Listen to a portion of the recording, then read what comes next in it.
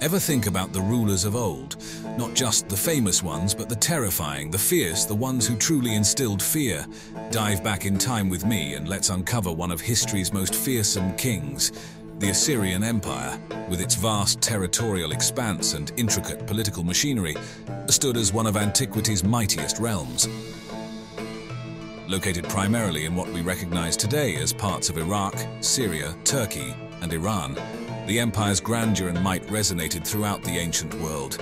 And at its helm during one of its most influential periods was King Ashurbanipal. Born as the heir to the Assyrian throne in the 7th century BCE, Ashurbanipal inherited a legacy of war and dominion. But what set him apart from his predecessors wasn't just his lineage or his vast empire. It was his unparalleled cruelty and his insatiable thirst for knowledge. The city of Nineveh, the Assyrian capital, bore witness to both these facets of the king. Giant reliefs that adorned the walls of Ashurbanipal's grand palace recounted tales of his military campaigns in astonishing detail. In one of these stone narratives, defeated rebels can be seen subjected to harrowing punishments. Scenes depict enemies being skinned alive or impaled on stakes, grim spectacles meant to instill fear and ensure loyalty among friend and foe alike. But Ashurbanipal's tyranny wasn't reserved only for the battlefield. Within the heart of his empire, he erected an intricate network of spies. This Orwellian web ensnared everyone, from the commoner in the marketplace to the highest-ranking officials. It ensured that dissent was stifled and rebellions crushed even before they could take root. Loyalty in Ashurbanipal's empire wasn't a virtue, it was a survival mechanism. Yet for all his fearsome reputation, there was another side to Ashurbanipal that often goes unmentioned. He was an ardent patron of the arts and had an insatiable hunger for knowledge. This passion led to the creation of the Library of Ashurbanipal in Nineveh. It wasn't just any library, it was among the ancient world's largest repositories of knowledge, housing tens of thousands of cuneiform tablets. These texts, written on clay, covered a vast array of subjects, from medicine and astronomy to poetry and myths. This duality in Ashurbanipal's character is both fascinating and perplexing. On one hand, he was a tyrant, feared by many, with tales of his cruelty echoing through time. On the other, he was a visionary, dedicated to the preservation of knowledge and the promotion of arts. It's a stark reminder of the complexities of human nature, and the fact that history often isn't just black and white. It's a myriad of shades, shaped by the choices and ambitions of those who once walked the earth. Ancient Egypt, with its towering pyramids and sprawling temples, has always been a land of mystery and magnificence. The flow of the Nile, which nourished the Egyptian civilization, bore witness to the rise and fall of many pharaohs. Among them stood Pharaoh Pepi II, whose rule is a mosaic of achievements, eccentricities, and enigmas. Pepi II's reign is historically significant due to its incredible length. Ascending the throne as a mere child around the age of 6, he would go on to rule for an estimated 94 years, making his reign one of the longest in history. While the longevity of his rule is a subject of admiration, it's the intricacies and peculiarities of his reign that make Pepi II a truly intriguing figure. Let's delve into one of the more bizarre tales associated with him: his aversion to flies. Now, Egypt's warm climate and the presence of the Nile meant that flies were a common nuisance, but for Pharaoh Pepi II, mere fly swatters wouldn't do. Historical accounts suggest that the pharaoh had a rather unique solution. He would have slaves or servants smeared with honey stationed near him. The idea was straightforward but ingenious. The flies would be more attracted to the sticky sweetness of the honey than to the pharaoh, allowing him to go about his royal duties undisturbed. This tactic, while seemingly eccentric, offers a glimpse into the mindset of the rulers of the time. The pharaohs were seen as godlike figures, embodiments of divine right on earth. In such a world, even the minor inconvenience of a fly buzzing around would be deemed unacceptable. The honey-covered slaves were not just a practical solution, but also a symbolic assertion of the pharaoh's elevated status above common mortals and mundane annoyances. But Pepi II's reign wasn't just about unusual tactics.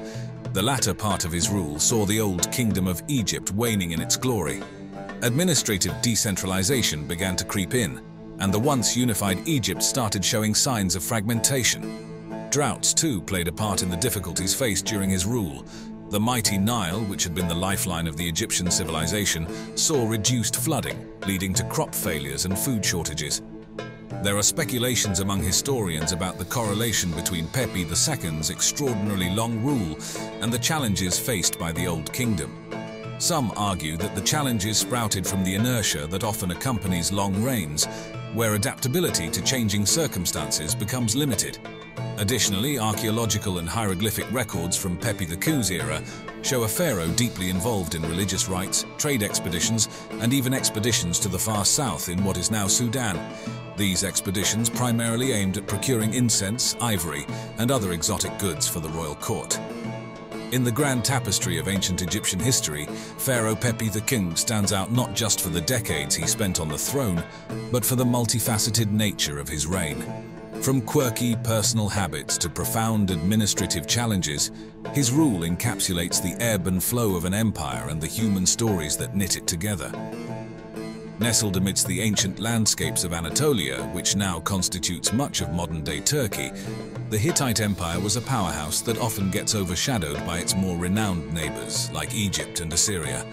However, for those who delve into its rich history, the tales of its kings, their conquests, and their ambitions offer a treasure trove of insights. And standing tall among the Hittite kings is Suppiluliuma, a ruler whose ambitions, strategies, and sheer force of will reshaped the political landscape of the late Bronze Age. Suppiluliuma ascended the Hittite throne during a time of upheaval.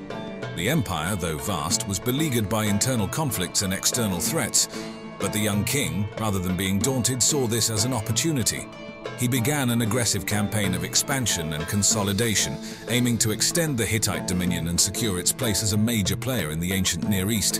One of Suppiluliuma's most audacious exploits was his engagement with Egypt, then under the rule of the beleaguered pharaoh Akhenaten. Ancient texts, particularly the Hittite tablets, chronicle a fascinating episode that seems straight out of a drama. The widowed Egyptian queen, often speculated to be Ankhesenamun, sent an emissary to Suppiluliuma with a desperate plea. She wanted one of his sons to marry her and ascend the Egyptian throne, a move that would have sealed an unprecedented alliance. Suppiluliuma, sensing both the gravity and the opportunity of the proposal, agreed. However, in a twist that no one saw coming, the Hittite prince sent for this mission was taken care of under mysterious circumstances. The tragic turn of events set the stage for a protracted conflict between the two empires, but Egypt was not Suppiluliuma's only focus. His military campaigns reached far and wide, from the kingdom of Mitanni in the southeast to the Ardzawa lands in the west. Suppiluliuma's strategy often involved a combination of military might and cunning diplomacy. He would establish vassal states, ensuring their loyalty through a complex web of treaties, pledges, and sometimes strategic marriages. While his conquests brought immense wealth and power to the Hittite Empire, they also brought enemies. Suppiluliuma's aggressive expansionism and the subsequent annexation of territories often led to bitter rivalries and prolonged wars. However, it was neither a battlefield nor a political intrigue that would be his ultimate nemesis. As fate would have it, during one of his sieges, a deadly plague broke out among his troops. This epidemic, believed to be the first recorded instance of smallpox, would eventually claim the life of the great king and pose a significant threat to his successors. Suppiluliuma I's reign, with its blend of military genius, shrewd diplomacy, personal ambition, and tragic ends, is emblematic of the dynamism of the ancient world. His story reminds us of the transient nature of power and the intricate tapestry of human ambition, strategy, and fate that shapes the annals of history. The tapestry of Indian history, with its vibrant hues of culture, religion, and politics, has given rise to numerous legends and tales. Among the pantheon of Indian rulers, Ashoka stands out not just for his conquests, but for a profound transformation that would leave an indelible mark on the subcontinent's history and beyond.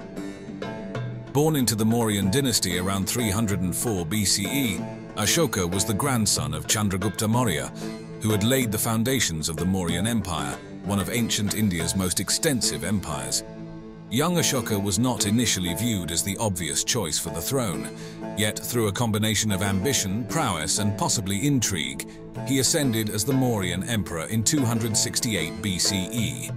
From the onset of his rule, Ashoka exhibited a hunger for territorial expansion. He set his eyes on the rich and culturally diverse region of Kalinga, present-day Odisha. What followed was one of the bloodiest battles in Indian history. The Battle of Kalinga in 261 BCE was not just a military campaign, it was a cataclysmic event that would reshape Ashoka's very essence. The aftermath of the battle was a sight of sheer horror. The ground was strewn with the bodies of the dead, the rivers ran red with blood, and the wails of the wounded and bereaved filled the air. Conservative estimates suggest that over 100,000 soldiers and civilians perished, with many more displaced or deported. For many rulers, such a victory would be a testament to their military prowess, a jewel in their imperial crown. But for Ashoka, the sight of the devastation and the realization of the suffering he had inflicted led to profound introspection. Legend has it that after the battle, while wandering amidst the ruins, he came across a Buddhist monk who further kindled his burgeoning feelings of remorse and introspection. What transpired next is nothing short of remarkable. Ashoka, once a fierce warrior, turned his back on violence and embraced Buddhism, a religion that emphasizes compassion, non-violence, and the eightfold path leading to enlightenment. But Ashoka's transformation wasn't confined to personal salvation alone. He believed that as a ruler it was his duty to ensure the moral and spiritual welfare of his subjects. He embarked on a mission to spread the teachings of the Buddha, both within his empire and beyond its borders. All across the Mauryan Empire, he commissioned the construction of stupas known as Buddhist shrines and erected rock and pillar edicts. These edicts, inscribed in the local script, relayed his messages of compassion, tolerance, and the importance of moral conduct. They stand as historical testimonies to a ruler's commitment to ethical governance. One of the most famous of these edicts, the Rock Edict Third, provides a detailed account of the Kalinga War and Ashoka's subsequent transformation. In it, he expresses his deep regret for the suffering caused and underscores his commitment to Dhamma, a term encompassing righteous living, truth, and justice. Beyond the borders of his vast empire, Ashoka sent emissaries to spread Buddhism.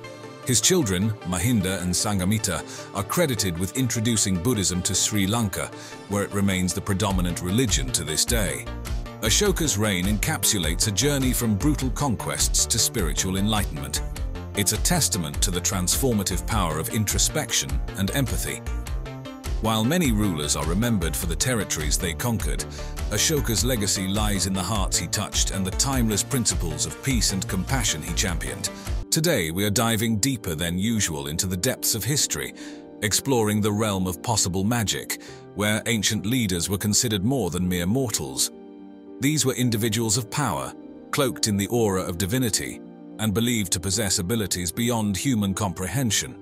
Across various civilizations, from the pharaohs of Egypt to the emperors of Rome, leaders have been attributed with godlike powers, leaving us with stories that blur the line between myth and reality.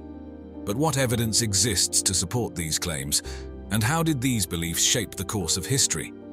Let's delve into this fascinating topic and uncover the secrets of ancient leaders with supposed godlike powers. As we take a closer look at the pharaohs of Egypt, these weren't just your typical leaders or kings. They held a status that transcended the everyday life of their subjects. To the ancient Egyptians, the pharaoh was the divine intermediary between the gods and the people. His role was critical, for he ensured the favor of the gods, maintaining balance and prosperity across the land. The idea wasn't just symbolic. The pharaoh played a direct part in religious ceremonies, showcasing his crucial connection to the divine. The grandiosity of this belief is visible in every corner of ancient Egyptian architecture and art. Take, for example, the awe-inspiring pyramids. These monumental tombs, constructed with such precision that we today, even with all our technological advancements, are left baffled by their sophistication. These structures were not just meant to serve as final resting places, they were designed to aid the pharaoh in his journey to the afterlife, ensuring his place among the gods. But the tales of the pharaohs are riddled with enigmas and captivating narratives. While many revered their divine leader, others questioned the legitimacy of their godlike status. The conspiracy theorists of the ancient world speculated about the true origins of the pharaoh's power. Was it truly divine or a clever manipulation to secure their position at the top? Ancient texts and artifacts are filled with stories of pharaohs claiming to have been born of gods, performing miracles, and having knowledge beyond the grasp of ordinary mortals.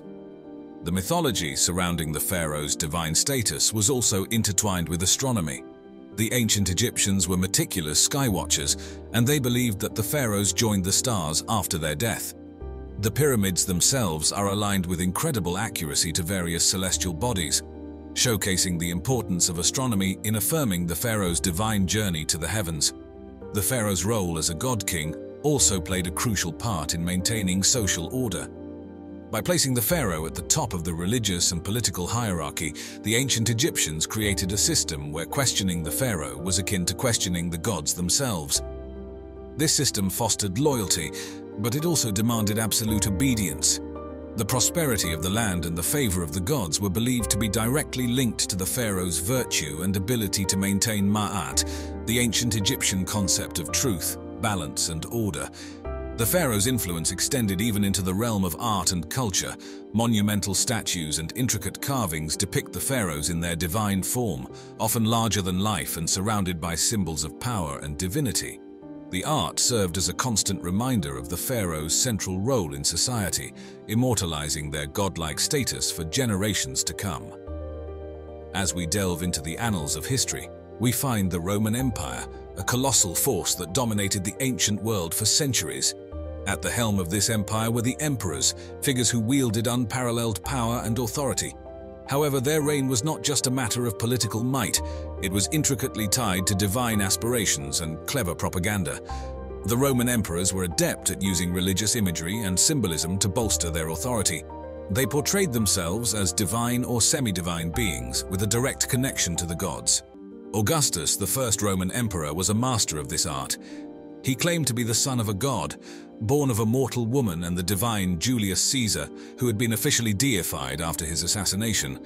Augustus utilized this divine connection to solidify his position and assert his authority over the Roman state. The practice of emperor worship became a prominent feature of Roman religious life. Temples were erected in honor of the emperors, and citizens across the empire would pay homage to their divine ruler. This deification was not just a matter of personal ego, it served as a powerful tool of political control. By intertwining their rule with the divine, the emperors created an atmosphere where to challenge their authority was to challenge the gods themselves. Coins and sculptures from the period are replete with imagery emphasizing the divine nature of the emperors. They were depicted alongside gods, wearing crowns of laurels and performing acts of valor and strength. These visual representations played a crucial role in shaping public perception, creating a narrative of divine right and godlike prowess. The emperors also utilized the ancient rituals and ceremonies to their advantage. They participated in religious festivals, offered sacrifices to the gods, and took on the role of Pontifex Maximus, the chief priest of the Roman state religion. These acts served to reinforce their divine status and ensure that their connection to the gods was visible for all to see.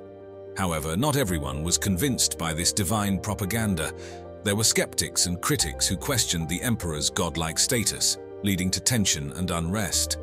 The emperors had to carefully navigate these waters, using a combination of religious spectacle, political maneuvering, and, when necessary, brutal force to maintain their divine image and keep the empire under their control. The divine emperors of Rome created a legacy that has fascinated historians and scholars for centuries. Their ability to merge political power with religious reverence showcases the complexity of their rule and the lengths to which they would go to secure their position. They were not just rulers of an empire, they were architects of a divine narrative, crafting a story of power, propaganda, and godlike authority that would echo through the ages. Embarking upon a journey through time and across continents, we find ourselves amidst the captivating allure of the Incan Empire, nestled in the rugged terrains of South America. The Incas, a civilization of remarkable complexity and innovation, revered their emperors as divine entities, direct descendants of the sun itself. The Sapa Inca, as the emperor was known, was considered the child of the sun, a living god walking among mortals. This divine lineage was not merely a title, it was the cornerstone of Incan religion, governance, and social structure. The Incas believed that the Sapa Inca was the son of Inti, the sun god, and Mama Oclo, a goddess. This celestial parentage endowed the emperor with unparalleled prestige, making him the intermediary between the gods and the people. To maintain this divine connection, The Sapa Inca performed elaborate rituals and ceremonies, often shrouded in mystique and grandeur. He would don intricate garments adorned with gold and feathers, embodying the resplendence of his divine ancestry. The emperor would offer sacrifices to the gods, seek their guidance through oracles, and participate in festivals that celebrated the cosmic forces governing the universe. The temples and religious sites across the Incan Empire bore testament to the emperor's divine status. The Coricancha in Cusco, known as the Temple of the Sun, was among the most sacred, with its walls once covered in sheets of pure gold to reflect the glory of the sun god. The Sapa Inca would preside over religious ceremonies here, solidifying his role as the spiritual leader of the empire. The notion of divine rulership also played a crucial role in the Inca's imperial conquests. The Sapa Inca was seen as a god of war, leading his armies to expand the boundaries of the empire. These military campaigns were not just territorial conquests. They were sacred missions, spreading the divine order of the sun across the lands. Interestingly, the Incas believed in the immortality of their divine emperors. Even in death, the Sapa Inca retained his godlike status. The Incas mummified their deceased emperors, preserving their bodies for posterity. These royal mummies were not hidden away. They were actively involved in the religious and political life of the empire, consulted for advice and paraded during festivals, a tangible connection to the divine that persisted beyond the mortal realm. Navigating to the east, the tale of divine rulership unfolds within the serene lands of Japan, where the emperors were revered not merely as monarchs, but as direct descendants of the Shinto goddess Amaterasu. Amaterasu, the sun goddess, holds a pivotal place in Japanese mythology and is considered the progenitor of the imperial family. The Japanese emperors through centuries have maintained this celestial lineage, styling themselves as the sons of heaven. The belief is that they are not just descendants but actual manifestations of the divine, bringing the heavenly mandate down to earth. This connection to Amaterasu was not just symbolic, it was a tangible part of the emperor's identity and the way the imperial institution was perceived by the populace. The imperial regalia of Japan, comprising the sacred sword, jewel, and mirror, serve as divine symbols of the emperor's heavenly ancestry. The mirror in particular holds a special place in this lineage. It is said to have been crafted by the deity Izanagi to lure Amaterasu out of her cave, bringing sunlight back to the world. This mirror, Yata no Kagami, is believed to be housed in the Ise Grand Shrine, the most sacred Shinto shrine in Japan, dedicated to Amaterasu herself. The rituals performed by the Japanese emperor further cemented his divine status. He would partake in elaborate ceremonies, praying for the prosperity of the nation, the fertility of the harvest, and the well-being of the people. The Daijosai, a major rice harvest festival, saw the emperor offering the season's first rice harvest to Amaterasu, reaffirming his role as the intermediary between the divine and the mortal. The divine ancestry of the Japanese emperor played a pivotal role in shaping the national identity of Japan. It created a sense of unity and continuity, linking the present with the ancient past. The emperor's role was not just political, it was deeply spiritual, serving as the living embodiment of the nation's beliefs and values. Even in times of turmoil and change, the emperor's divine status remained a constant. Post-World War II, while the emperor's political powers were significantly reduced, and he publicly renounced his divine status, the connection to Amaterasu persisted in the cultural and religious consciousness of Japan. Interestingly, the imperial palace in Tokyo, the emperor's residence, is said to house a sacred mirror, believed to be a replica of the Yata no Kagami, further linking the emperor to his divine ancestor. The emperor's New Year's greeting and his role in Shinto ceremonies continue to be important cultural events, attended and watched by millions, a testament to the enduring legacy of the emperor's divine lineage. The Japanese emperors, as descendants of Amaterasu, offer a captivating glimpse into the world of divine kingship. Their story weaves together myth, ritual, and power, showcasing the profound impact of celestial lineage on the hearts and minds of a nation. It stands as a living relic of an age where the divine and the mortal walked hand in hand, a tale of gods and emperors that transcends the sands of time. And as always, I hope you enjoyed our video today. Thanks for watching.